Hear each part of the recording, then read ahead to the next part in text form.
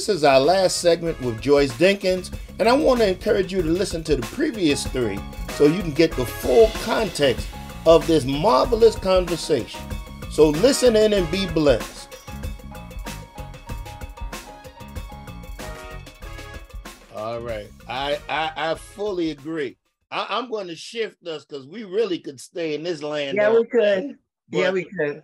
I want to take you to David C. Cook, because now you had said that you had, well, first of all, you said with your encounter with God, you shifted from being secular to going into Christian publishing. And then you found yourself at David C. Cook. Yeah. Kind of, well, for those of you who are not aware of who David C. Cook is, David C. Cook provides Sunday school materials to just about every Protestant Christian denomination there is. Yeah. And they'll tailor it depending on your denomination, especially Baptist, etc. So talk about your particular experiences with them. Well, it all started with really the thrust of it had to do with my dad's continual conversation about the fact that Jesus wasn't white. Now, that was a conversation that I heard when I was knee-high, all right? And my dad's dissatisfaction with those in the body who would pretend that he was European American. So my dad was dissatisfied with that. And I'll just say that, as only God can do, as I left out of the secular work, news writing and marketing communications and public relations work, because I really had come to understand who Jesus is as my Savior, I wanted to serve him. And I had enjoyed my secular service to a great extent. It had been exciting. I was writing news about Watergate at NBC News when Watergate was happening and the papers were being turned over, and that's a lot of history. But I really felt called to do something different.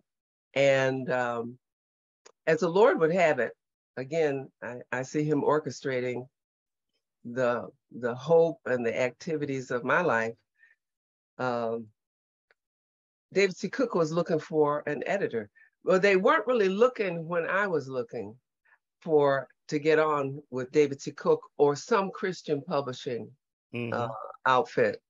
It took 3 years of praying. I found myself in a completely different field, earning a living and waiting and praying. But the church that I attended, Second Baptist Church of Wheaton, Illinois, one of the associate ministers there, Reverend Bob James Whitt, he and his wife, Norma,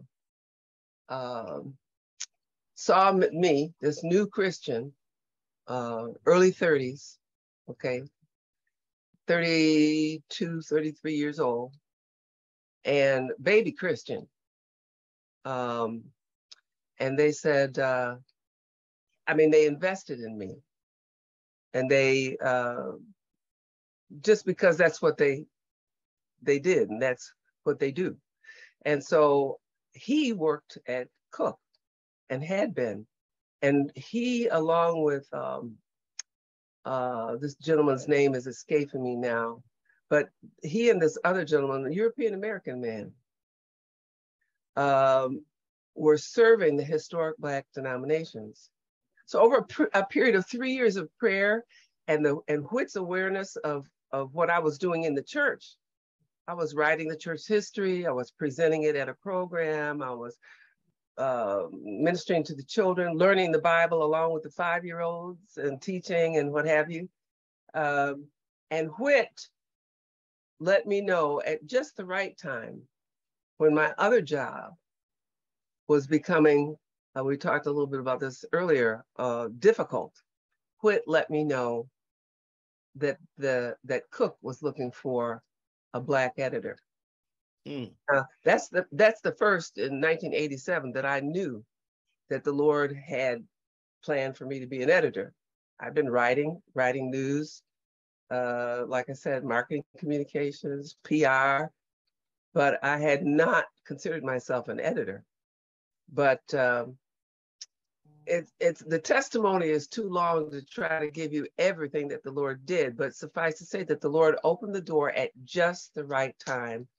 I interviewed for the position, and one of the things that I had to do in order to attain the position was to provide a sample of what I would do with the Sunday school curriculum, what I would ask to be done, what I would direct, what I would edit. In their existing curriculum, in order to make that curriculum serviceable, relevant, a good fit for Black churches throughout the United States, not just Baptist churches, but Church of God in Christ, Church of Our Lord Jesus Christ, African Methodist Episcopal, all stripes of Baptists, including Progressive Baptists. So they wanted to know what I would do. And what I asked with the materials that they gave me to mark up was, I said, change these blonde-haired, blue-eyed angels. Change the skin color, the eye color, and the hair texture, because this is not the truth. Now, I didn't know a lot of Bible at the time, but I knew that much.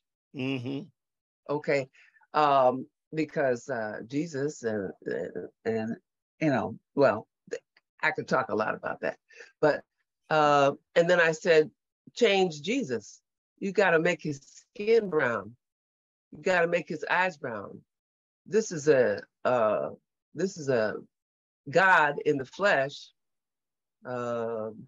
Yes, he is spirit, and we worship him in spirit and in truth. And the truth is that he's a Mediterranean, if you want to say it that way, or Afro-Asiatic Jew, not a Swede. And it's interesting that when you do read the Bible and it alludes to what Jesus looks like, he looks nothing like the common portrayal of this model-looking white person. He was a man of sorrows. That's right. Acquainted with grief. He had no beauty that we would esteem him, right? So he wasn't Robert Redford. That's right. A Robert Redford. Okay. That's right. He, you know, so I knew that much. And so that's what I presented, that's one of the things that I would change. And I'd also ask for other representation in the content, representation around the history and our stories, rather than the very good literature that was being produced from the mass audiences. If they wanted to do something for Black folk, you know, I that's what I said. So that on the basis of that, I was hired. But it was still, I'll say, it's interesting about this whole thing with diversity, equity, and inclusion. And, you know, like at Our Daily Bread, the senior management is very much nurturing diversity, equity, inclusion, and a global culture, because we are a global ministry. And they recognize, right, and provide representation. But that's not been an easy journey for all of the Christian publishers to engage in. They're working on it. But I'll say back in those days, even though the heads of all the denominations gathered, J. Alfred Smith and Bishop Winbush and I can't name all the names, and said, okay, David C. Cook, we will purchase curriculum customized for our needs if you will do this. And I was there, I was present and leading. So that's what we'll do. But it took years to try to implement. I'm kind of I've been slow to understand that just because we have a vision doesn't mean it's going to happen.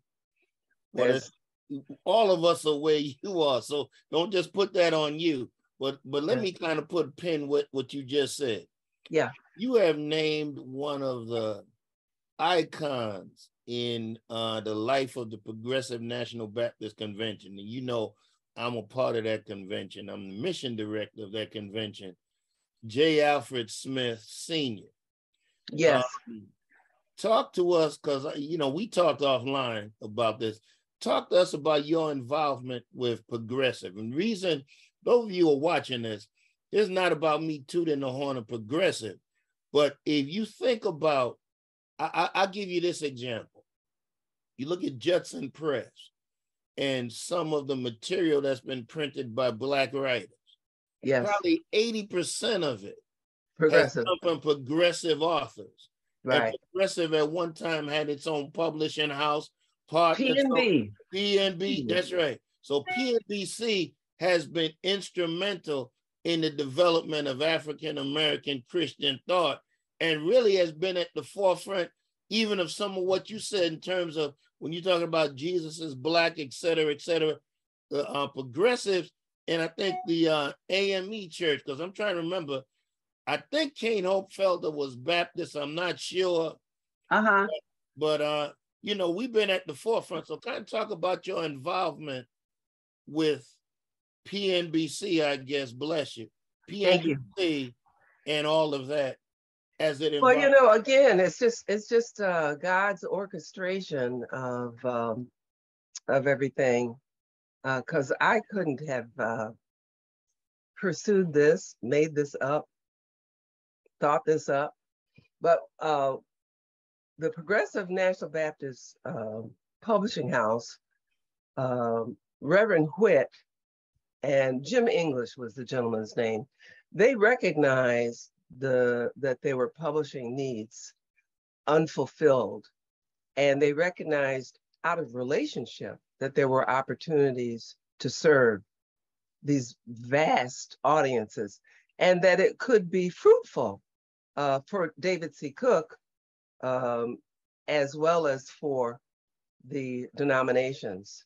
And so when I started with the editor's role, part of my role was to work with the Progressive National Baptist on their newspaper.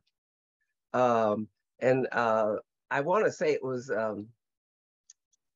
the Progressive Baptist Progress. I can't remember the exact name. It was either Progress or The Voice. I don't quite remember which one it was. Okay. And so I became familiar by serving and interacting in these relationships. I became familiar with and was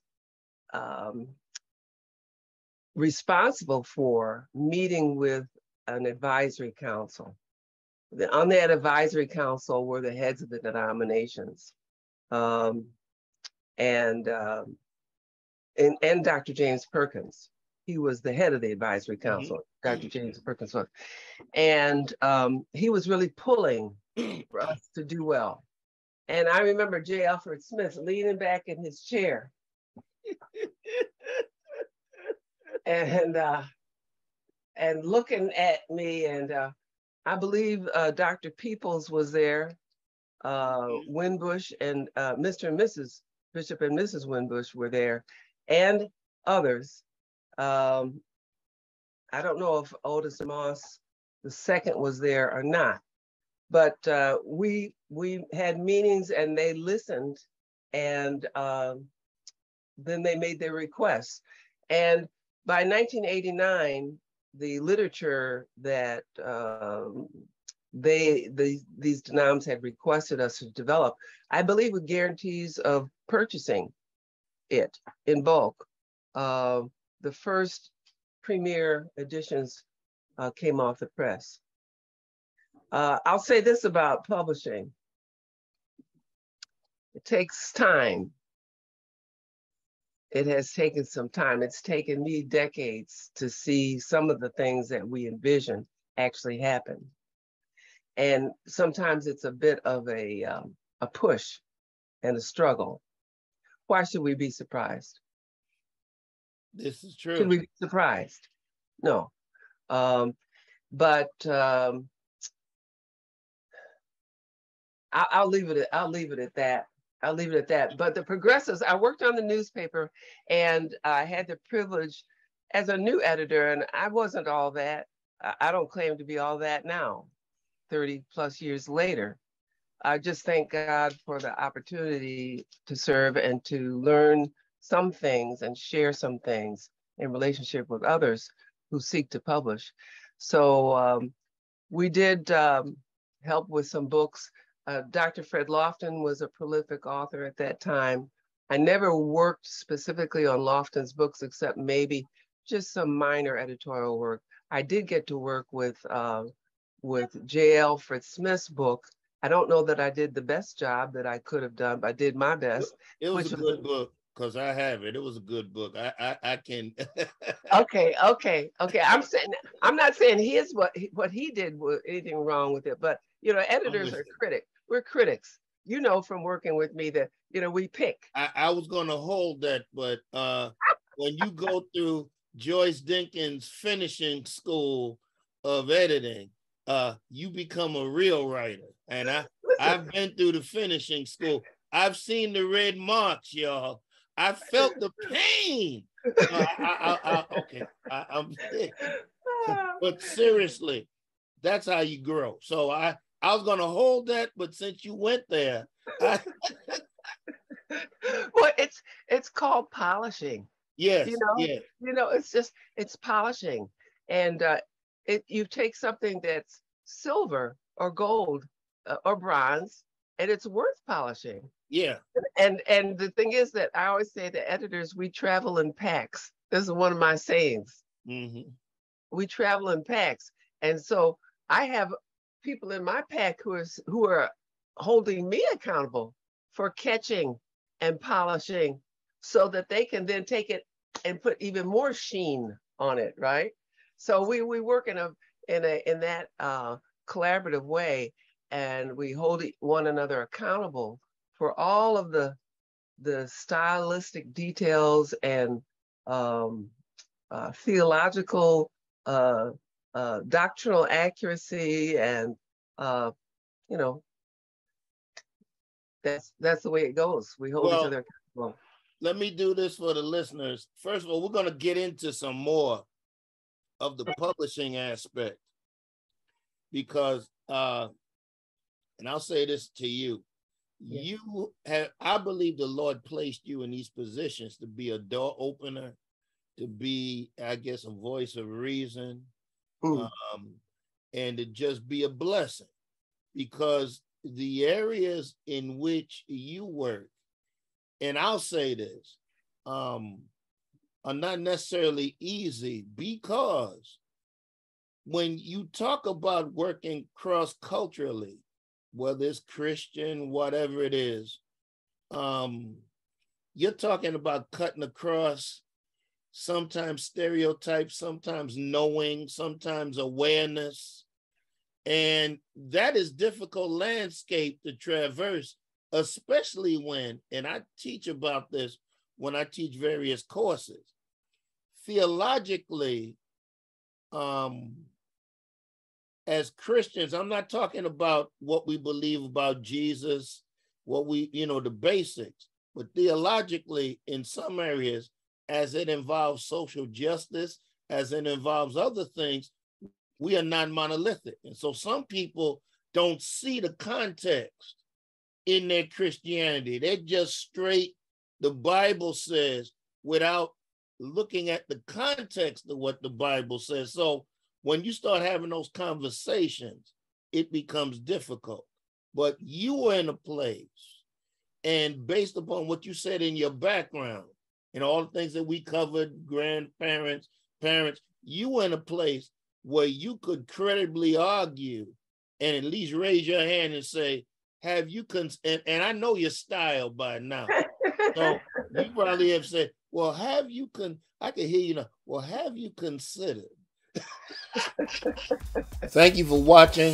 If you want to connect this with the other segments, I want to encourage you to go to part 3, which is the one that goes before this one. And with all things, continue to subscribe, view, share. Thank you so much.